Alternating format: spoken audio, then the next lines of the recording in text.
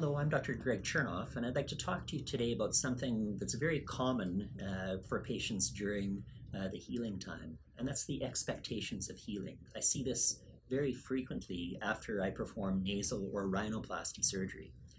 With a rhinoplasty, oftentimes we're literally taking the nose apart and putting it back together. Our noses typically are 2/3 cartilage, 1/3 bone, and so for many rhinoplasties, we're sculpting the bone, we're sculpting the cartilage. Because the healing bed is so small, swelling has nowhere to go. And so prolonged swelling can last 1 year, sometimes even 2, sometimes longer if this is not the first time you've had your nose operated on. So I always recommend to patients to be patient. It's hard to stay patient, but listen to your treating surgeon. Your surgeon wants you to have a great result as well, but you can't control, nor can your surgeon typically, the length of time of your healing.